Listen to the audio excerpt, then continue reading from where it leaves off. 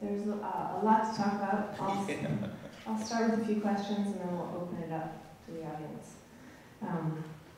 So my first question is, within your body of work, there are smaller bodies of work that cluster around locations. Like in tonight's program, 3 films are associated with your hometown of Mansfield, Ohio. 3 more take place in Salisbury, North Carolina. And then Rita Larson's Boy is affiliated with your parents' hometown by virtue of the fact that the actor was born there. So. Well, he visited there, but he had family there. Okay. Yeah. But I wanted to know, can you talk about the sense of place in your work? And I'm curious how much location drives your work. Yeah. Well, I think it mostly drives me. I don't know if it drives the viewer, because you can't see location in these films, I don't think. Except for maybe round 7, when you see the old arena in Dayton, Ohio. But I think it's just for me to get there and find subject matter, I think. And then it becomes about a place. And even the last one, Weston House, was it 3? Because there's several of those. And then that's about objects made at the factories that working in my hometown. So that's kind of about a place to me, whatever. But it's not important to the viewer, so to speak. So I think those are just point of departures to get me to these particular communities and stuff, and to find subject matter, I think. And I wanted to ask you about portraiture. Yeah. Formally, it seems like it's kind of the same going on in these films, I think. Yeah. I thought maybe we could talk about looking at the world premiere of Westinghouse 3, that film. You in the notes you write that it's about a consumer product. Yeah. But when we see it on screen, it's very much a lyrical portrait of a man ironing. Yeah. But then this apparently simple film is actually, there's more to it. I understand you made the iron. Yeah. The irons are based on early irons were made by the Westinghouse Corporation, and I just casted them in rubber, so they don't function. So I used to make props for a lot of the films, but those props always functioned, like the bell and down in St. Matthews, the tools and the manhole covers are made for those other films. And there's some props playing on Monday night on some of the films. But these I've been trying to make objects that don't function but look like they function, so to speak. So yeah, and then just kind of seeing them struggle ironing with a rubber iron. Right. Yeah, which is only riveting to me. As an artist, whatever. But anyway, I like those kind of like gestures, whatever, so to speak. Yeah. And then now I'm making multiple of these things, so I'm like kind of cranking these things like a factory. Another question is about the sense of time in your films. In round 7, we hear an old story, and it's playing out against an indifferent contemporary landscape. There's this woman alone announcing the rounds, and intercut with what appears to be maybe a performance of, like it appears to be a vintage film, but it may actually be a performance of boxing. So can you talk about how you bring a sense of the past into the present? Yeah, well, like round 7, and hold on, there's another film in here. Well, and of course, Good Fight, they talk about it as a good fight, but I've been making these films based on events or people or objects that were represented from my hometown. And I do remember this guy named Art McKnight, and I remember I used to, people I know used to shoot dice with him. I ain't saying who, but he used to shoot dice with him. And I remember he was like kind of he was a boxer. And I remember my brother said he got me from shooting dice, but I saw him beat a guy for 50 cents. And when a boxer hits you in the streets, I mean, it's just like a legal weapon, so to speak. So Art was running around like that. And I do remember he fought Sugar Ray Leonard, and he was, Sugar Ray Leonard, I don't know, people young, but I'm a sports guy, and one of the best teams ever was the 1976 Montreal U.S. Olympic boxing team. And the Spinks brothers, Sugar Ray Leonard, Aaron Pryor were all in that boxing team. And Sugar Ray had turned pro, and this was Art McKnight. Well, Sugar Ray Leonard was being criticized for being white and tight, meaning that he didn't fight any black boxers. So they picked Art McKnight because he had just fought a grueling fight with Aaron Pryor like 3 or 4 weeks prior. So I guess they thought that Sugar Ray could beat him pretty quick. But so anyways, I did remember that fight happening. I do remember Art won in a minute, but I do remember the crowd got really rowdy, and my uncles were all down there. So they were throwing chairs on the table, throwing chairs on the because they called it a fight, and they threw chairs and stuff on the in the ring. And because the Sugar Ray got cut, that's there's only 3 Sugar Ray fights that you cannot find. And then even I had to get a hold of the ABC affiliate in London, they don't have it. Like there's no tape of this fight. It didn't like exist on planet Earth.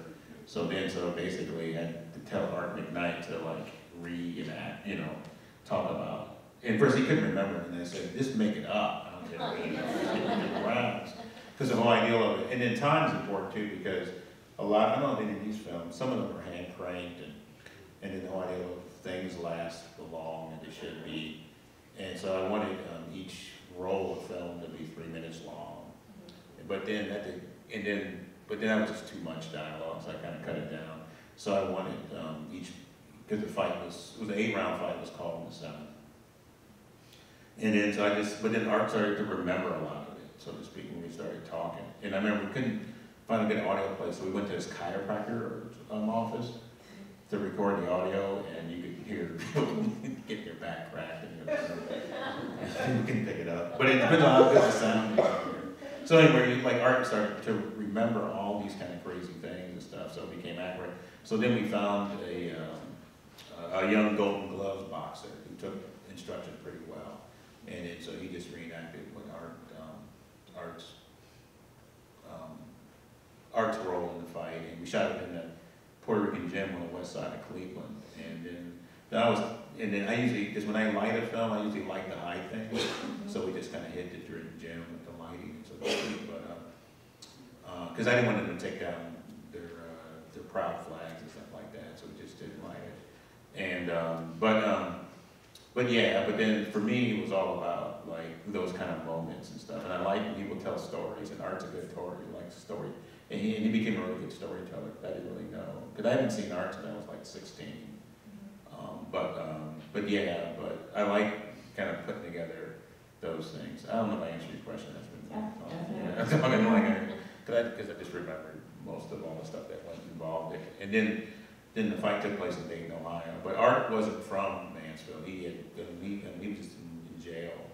Anyway, my hometown has a lot of prisons, and then he stayed in Mansfield after he was released from jail and became a professional fighter.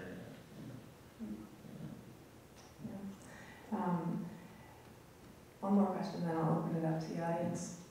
And maybe this relates to this. I wanted to talk to you about your use of language and speech in films. It seems that language is often a documentary element where image might contain performative elements, and I was interested to hear your thoughts on that. Well, for me, language is performative too, as well, because I like how people speak in their native tongue, so to speak, and then there's 51 million Black Americans, and we all can't speak the same, so I like the kind of dialogues in between. I'm looking for those kind of like the nations that are part of regional, and there wasn't this South with North Carolina. What else was going on? There wasn't too much kind of regional. I did this film called Park Lanes, which is 8 hours long, and these guys are speaking during the longest take of it. It's like 33 minutes in lunch, and I could not understand these guys because they were from the mountains of Virginia. So I did not like that kind of thing as language, so to speak. And I like when people have their own kind of language, whatever, so to speak. And then I'm trying to think of, and I don't know, I just like the kind of, and for me, it doesn't have to be audible, it has to be about form, so to speak, Right. yeah, more so than anything else, yeah. Kind of, was there a lot of talking going on? Oh, yeah, Malik Hutchins was like, he's from Philadelphia, but from Virginia, yeah. Yeah, he just passed away in the fall, so, Wow. yeah, but, yeah, he's a solid brother, and then that film was actually commissioned, I got commissioned to make, film about the Black migration and, the 100th anniversary of the Great Black Migration to Philadelphia. And then I was dealing with people who were a part of the Garveyites movement, whatever, so anyway, so he was like, but anyway, I like the way he talked and stuff, yeah, so speaking. Yeah. Thank you. Let's open it up to the audience. Any questions, comments? Quiet Los Angeles. Oh, yeah. So I know everybody here. Yeah, what's going on? Hey, I wanted to ask a question about the relationship of Improvement Association and cars down south, specifically in relation to migration. Yeah, totally. Yeah. I just felt like those two pieces were talking to each other, and I just wanted to hear you talk more about. Yeah, a lot of my early art work, because I was trained as a photographer, sculptor, and printmaker, and painter and stuff, and a lot of my stuff's always been about Black migration. My family comes from Mississippi. I'm first generation Northerner, like a lot of my friends call themselves that. And so I never knew why they moved there. They always say, oh, because of jobs, and to do better, I don't know, kind of thing. But then I never kind of knew the kind of whole story. But to pick up and leave and take root somewhere, I think it's very traumatic and, and enlightening and, and brave, I guess, so to speak. And then and I think, and to get people to talk and stuff, I normally just have people just talk about, like, where you're from. And, just tell me where you're from, where you're born and raised. And then it just kind of keep going on and on and on about it, so to speak. So I like those kind of narratives. And then that's an easy way to get people to talk about their kind of narratives, so to speak. And then those films were kind of part of the same project. I was trying to find and then they're all based on that commission from Scribe. I don't know if you guys know, like Louis Messiah, a filmmaker from Philadelphia. He was he commissioned like me, Julie Dash. I can't remember the other filmmakers or artists involved that were trying to do things about the 100th year Black migration. And so I was following this Garveyite, John Walker, Easton. So I was trying to find kind of connections to his hometown in North Carolina. But then so I started asking everybody else about their story, and even in the Cars family, because that was 3 generations of Cars. And I like that because they all look the same age,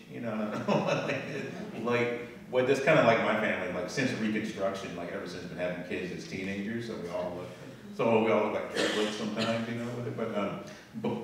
But even people who didn't move and people who stayed, I think it's more important to do as well, because people always talk about the Black, the Great Black Migration, but majority of Blacks stayed, so, but then we talk about people who stayed, so to speak. They always like to kind of do the kind of Darwinist kind of narrative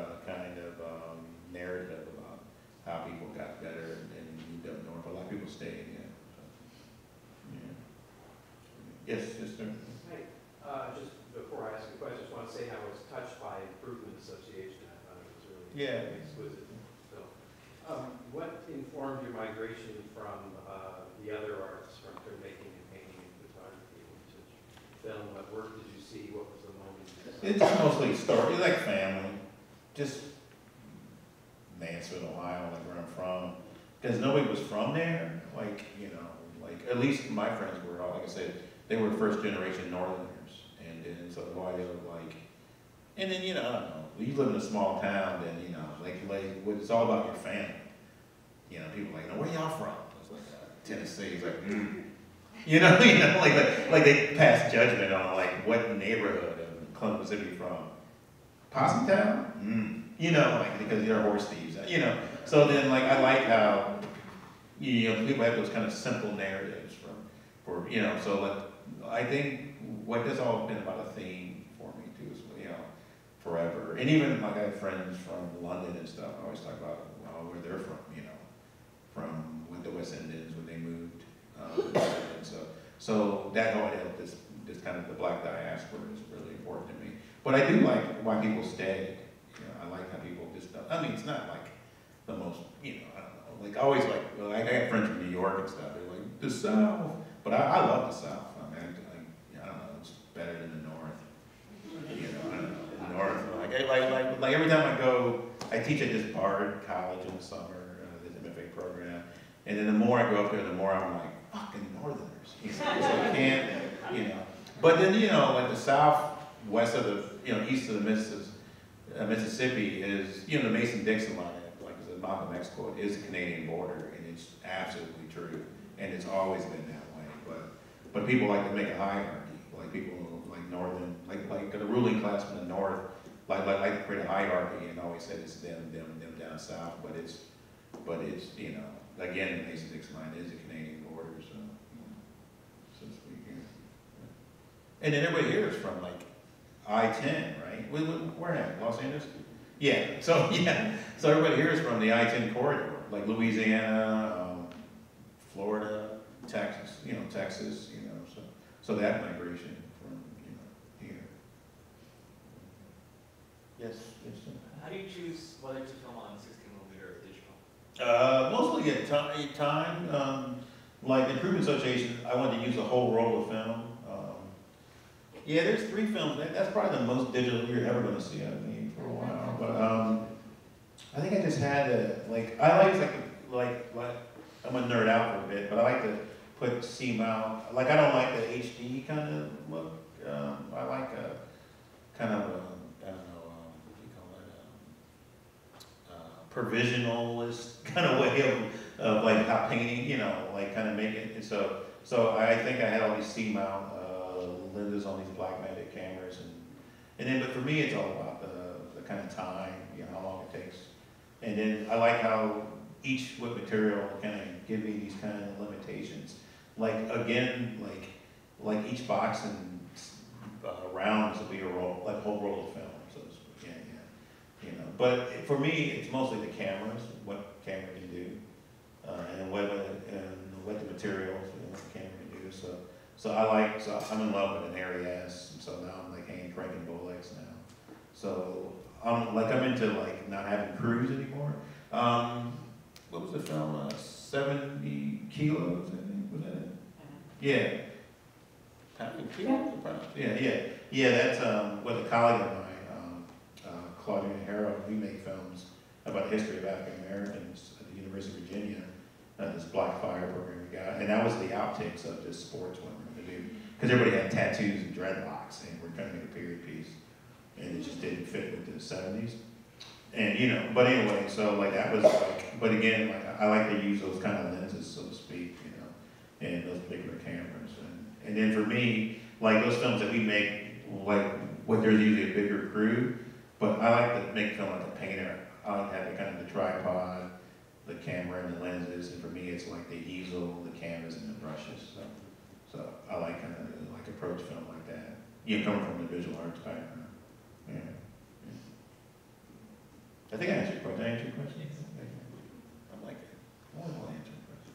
Solomon, would I answer your question? Solomon, would I answer? Yeah. Okay. All right, yeah, let's track it. Yeah. Who's that, Adam? Yeah. So one quick tangent and then a question, but one is that, like, so Nathaniel Taylor, we were delighted to host, because he also, not only was he Romo and San Francisco, but he started in Larry Clark's film, Through. Yeah. And we showed that at Union Station. He came and introduced the show. Super sweet guy, yeah. But I'm curious how, for that film, or for that project, why you chose or came to think of auditioning as the way to represent, portray, whatever you're trying to get at. Yeah, well, that was like Rita Lawson's boy, and I remember being in Mississippi, like in the summers, we'd go down there for 3 or 4 weeks in the summer in Columbus, Mississippi, visit this young man, and everybody had an 8x10 glossy of Nathaniel Taylor in their house, or whatever. And for years I thought he was from there, but he had family there. He was from St. Louis, so I've been looking for him forever, you know. And then I couldn't find him. And then he did change his name slightly, but we couldn't find him. So my buddy Nick Charles worked for the People magazine, and he tried to get a detective to look for him. Couldn't find him. And then I said, fuck it, I'll just have people audition for his role in Sanford's Son, you know. And then that's how that came about, whenever. Because there was this connection, you know, just, I don't know if it's autobiographical, but this kind of like avenue for me to kind of like have, kind of own, you know, take a little ownership of like how I could kind of get to him. And there's being relationships, everybody had these 8x10 glossies, like in their home. Even my grandmother had an 8x10 glossy of them, you know. But then I did make a film with him years ago and stuff like that, and it was great to meet and stuff like that. It was like fantastic.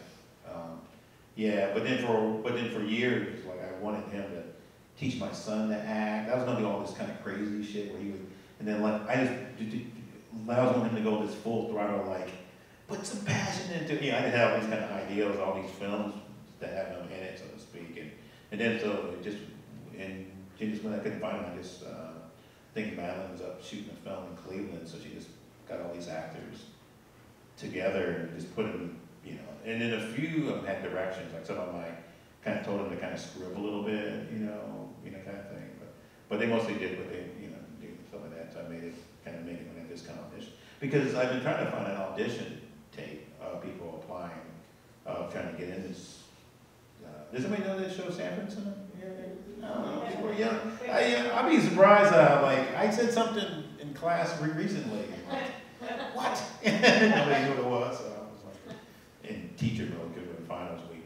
But yeah. But anyway, I just wanted to find like a bunch of like actors of like, you know, I don't know if anybody knows some archive Hollywood place that would have like reels of people applying for roles in Sanford's Son, and I'd be glad to use them or maybe abuse it or whatever. Anybody? Would that answer your question? Yes, ma'am. Oh, yeah. I know everybody. I'm wondering for, you know, most of your films take place in the U.S. and, you know, are uniquely situated around African Americans, so to speak. Mm-hmm. The only film of yours that I know that takes place abroad is BZB. That's Yeah. the one I can think of. And I'm wondering if there are any things you want to explore in the diaspora, just largely outside of the U.S. with regards to Black folks or otherwise, anything you're thinking about. Oh yeah, totally. I actually shot some films some of the early films were shot in Italy, actually, at these call centers in Rome. I think it was like 3 films there. And yeah, I like to go to Dakar or whatever. I just never had an opportunity.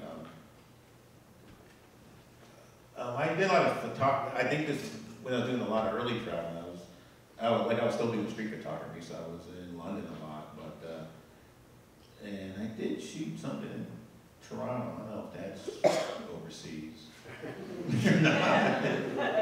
It is in Windsor. Hey, hold on now. In Windsor, Canada. But I would like to go to the car and shoot stuff. I was on a conversation with Manny Farber. It was a great film. And her film is in Cannes this week or next month or something, or this month or something like that. And then, so I think I'm gonna go there, hopefully maybe next summer or something, like that, shoot something there. But you know, like it was interesting, like I remember when I went to, because that was a commission from the Rotterdam Film Festival to go to Brazzaville.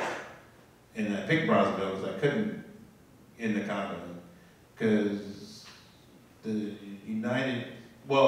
because I couldn't get into Luanda, and the only reason why I wanted to go to Angola, because there were some kids from grad school that were from Angola, and they would be freaked out by every time I'd speak English, because they knew people who looked like me, who spoke Portuguese. I just wanted to go to Angola to find some cousins, film them. But then, so the one I went to BZB was interesting, because I was just trying to film people just doing stuff, regular stuff, like water skiing and shit. And it was historic because no Congolese had water skied on the Congo River.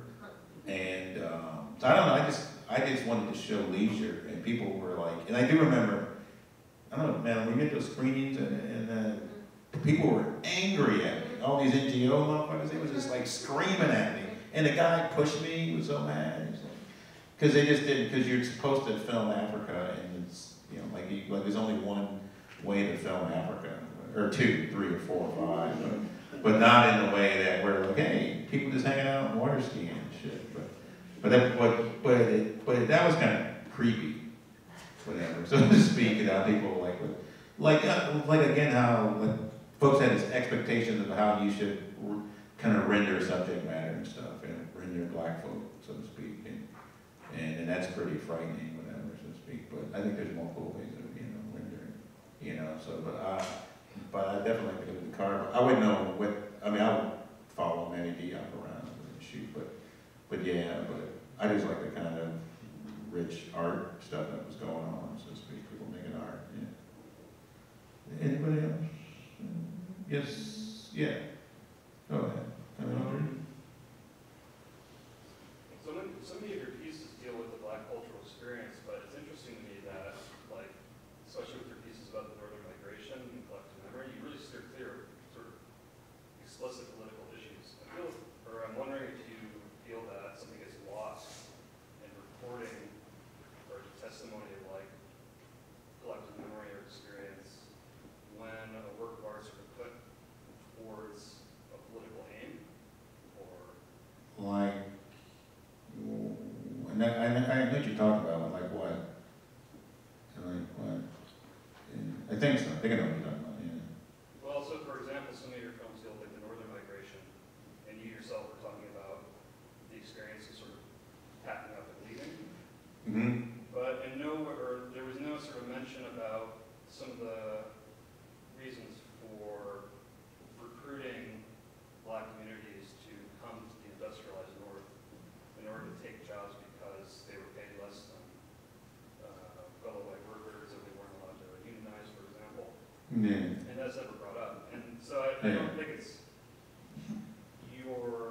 incumbent upon you to talk about that. I think it's actually interesting that you steer clear of it. Yeah. Yeah. In these films, there's not much talk about labor at all, I don't think. Yeah, but other films I have, they do talk about labor, you know. So these films aren't mostly about labor. I guess I'm referring to your work as a whole. Yeah. But there is, like the film Eerie they talk about. Well,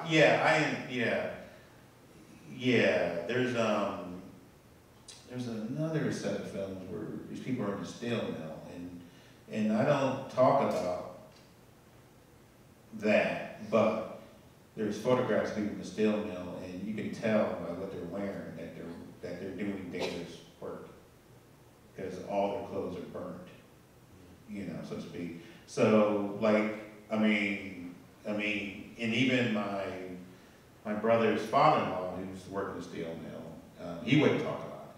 So a lot of people won't talk about that kind of stuff, and I don't press them.